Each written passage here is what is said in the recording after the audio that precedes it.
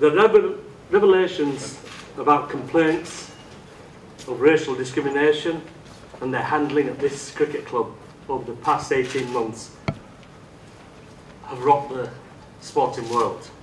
My heart goes out to anyone who has experienced racism or discrimination or abuse of any kind. This has been a painful and difficult period for Yorkshire County Cricket Club and all those associated with it.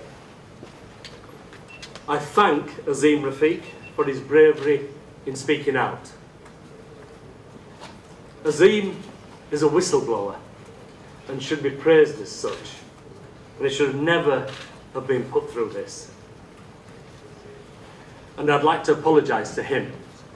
We're sorry for what you and your family experienced and the way in which we've handled this. What happened to you must never happen again to anyone.